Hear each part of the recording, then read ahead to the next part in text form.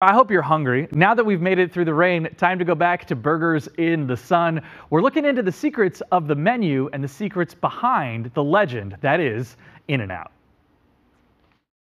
So many people know about the In-N-Out secret menu that it's pretty much an open secret, but even if you're a hardcore fast foodie who orders animal style every time, you might be surprised by what else you can get at In-N-Out. It was a teenage wedding and the old folks wished them well. I'm joined by Chef George Geary at the In-N-Out Museum in Baldwin Park. He knows a bit about LA's legendary restaurants because he literally wrote the book on them and so many others. You have all this knowledge about In-N-Out. And I've never worked there. Do they call you when they have history questions? They probably should. It was here that the Snyder family set up shop in October of 1948. This is just a replica of very humble beginnings.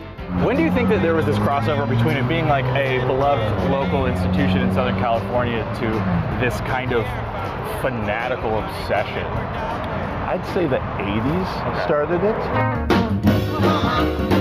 In her new book, current president and granddaughter of the founders, Lindsay Snyder, shares lots of secrets on and off the menu.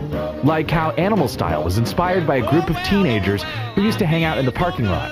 They always ordered their burgers with spread, grilled onions, extra pickles, and the patty itself grilled with mustard.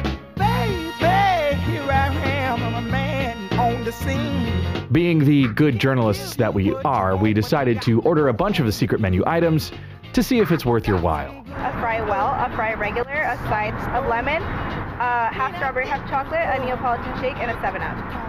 Yeah. Your total will be $35.67 at the $35! Only $35? This place is incredible. Put it on Glenn Walker's tab. I want to break free. Look at this spread. I got my burger, double animal style, of course, but kicked it up a notch with sport peppers smashed into the patty. You can also get your burger medium rare, which will be pink on the inside but still with lacy, frilly edges. There's protein style with no bread, which leads us to the Flying Dutchman, 2 pieces of cheese between 2 patties. You hear Flying Dutchman and you think, you think it's swashbuckling. Yeah, this is the first time I've seen one. Yeah. So if the regular burger is a 1x1, double means 2 patties and cheese. You can ask for it all the way up to a 4x4, and even if they make you that, you might need some assistance. You can get quarter burgers and half burgers? You can have them cut that way. And what is the secret for why your burger is always so consistent? They don't put it in and out in a location unless they can go within a day from their manufacturing plants. No freezers, no heat lamps. No heat lamps, no freezers at In-N-Out. Fries do not get a lot of love at In-N-Out, but you can customize them. There's something called the light fry or 2-minute fry, which are... They're droopy. Soggy boys. Then there's lemon fries, where you squeeze a lemon on the fry. I like them. But the lemon fries aren't bad. Well done.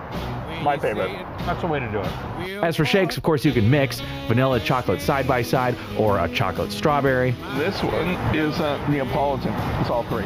You can technically make a float out of any of the soft drinks with the soft serve. Another secret they're proud to share, happy employees. They pay a lot more than anybody else in the industry. And I would love to have shared with you some more specifics about why and how the magic of In-N-Out works, but In-N-Out didn't respond to our request for an interview. Perhaps the real secrets will always be the stuff of legends. Glenn, thank you so much for settling up for us. We really appreciate that. Also, if you go to In-N-Out and try to trick them with the secret menu, good luck. They know you're coming from a mile away and they kind of love this stuff. For more looks at restaurants and culture across Southern California, you can check out my Instagram at AndyKTLA. Cheers. I cannot believe how hungry I am after watching that. I'm going to have to maybe run down Sunset Boulevard here, grab a double.